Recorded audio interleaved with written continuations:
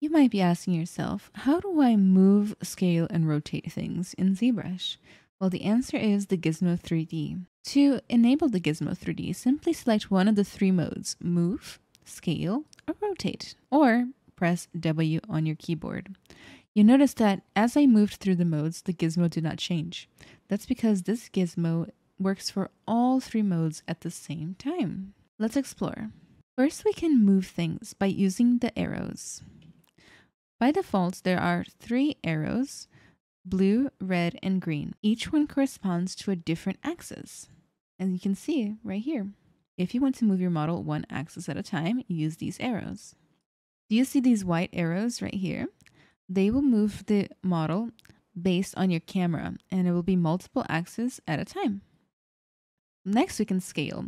These boxes right here scale. Just like with the move, we have directional scaling, which creates a non-uniform scaling in only one direction, like this. The center box, which is yellow, scales uniformly in all directions at once. Pulling out will make the model bigger. Pushing in, make it smaller. The handles for rotation are these wonderful little circles right here, also color-coded based on the axis. Just like with the outside white arrows of moving, this big handle, which is the circle, rotates it based on the camera view. To change the position of the gizmo, there are a few options. The first is to simply Alt and click anywhere on your model and the gizmo will snap to that position. The direction of the gizmo, as you might see, will also change based on the normal of the mesh, basically perpendicular to the spots that you selected. Another option is to unlock your gizmo using this lock button and move it, rotate it as you wish. You'll notice that it's not affecting the mesh. While it's unlocked, only the gizmo moves. So if you ever want to have the handle grab somewhere specific, feel free to do it like this. When you're done editing where you want the gizmo to be, simply hit the lock button again, and now as you move it, the whole model will move.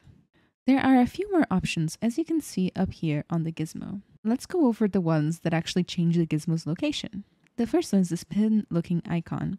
When you click it, the gizmo gets teleported to Unmasked Mesh Center. If you click this little home button, it will move the gizmo and the entire mesh to the center of your project.